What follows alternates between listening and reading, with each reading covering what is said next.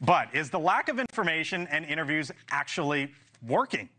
Look at this. New York Times swing state poll over the weekend showed Harris leading in 3 of the crucial battleground states.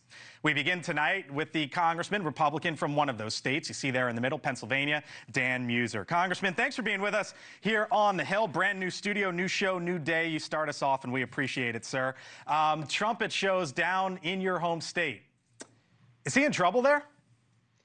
Oh, no, Blake, seriously, not at all. We've got major levels. Not at all. Not at all. First of all, our registration, because largely of Donald Trump, but also the unbelievable level of Biden buyer remorse. And as Jean-Pierre said today, his spokesperson, there's no daylight, and I quote, between Joe Biden and Kamala Harris. But President Trump, our registration's way up, the enthusiasm's way up. Certainly the fundraising there, his ads are good. Look, Kamala Harris has proven herself to be the most ineffective vice president anybody could imagine. She then engaged in a cover-up of Joe Biden. So there's a trust factor, right? She bullied him out of office along with Barack Obama, so the story goes.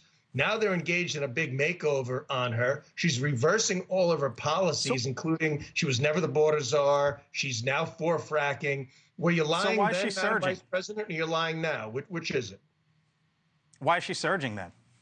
So, well, you know what? Because of what I just said, the makeovers that are taking place, the unbelievable positive press. And by the way, she has not yet engaged in what I think will be a Biden debate debacle the moment she gives a speech. Look, we got 85 days, as you mentioned. The truth's going to come out. Actually, it's shorter than that because we've got early voting going to take place. And we want the truth. In a month or so. Trump is about Trump is no phony, right? Anybody can say anything they want about him. The last thing you're ever going to call is Donald Trump a phony. And you know what? So the Harris Waltz ticket, complete con job, complete phony. The truth will come out. Let me talk to you. Let me show you a headline in the Hill. GOP pleads with Trump to control impulses, focus on policy. Here was a post that Donald Trump gave today, Congressman. He said, "Are you better off now than you were when I was president? Our economy is shattered. Our border has been erased. We're a nation in decline. Make the American dream affordable again. Make America safe again."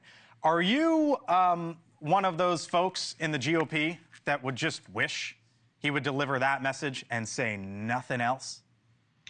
Well, look, he wears his personality and his attitude on his sleeve. He gets frustrated. He's on in the press a lot. We are going to crush in the policy debate, right? On the border, on energy, on inflation, on her wanting to ban private insurance, on mandatory buyback on firearms, which she said many times. Of course, she's reversing everything. She just tried. Her first policy pitch was plagiarizing President Trump's no taxes on tips.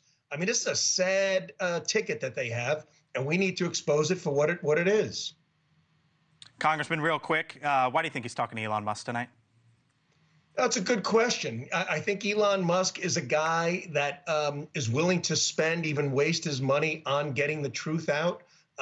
Donald Trump, I understand, just went back on X, formerly Twitter. I think he feels that the man, meaning Musk, is interested in getting to the truth. And as I said, President Trump wears his policy, his personality. He's the same person behind the scenes as he is in front of the scenes. And I think he thinks it'll be a good, honest interview. Congressman Dan Meuser from the state of Pennsylvania, crucial swing state. Thanks for being with us here on the Hill. Appreciate it, sir. Thanks, Blake. I appreciate it, too. Thank you for watching. And make sure you go to joinnn.com to find NewsNation on your television provider. And don't forget to click the red subscribe button below to get more of NewsNation's fact-driven, unbiased coverage.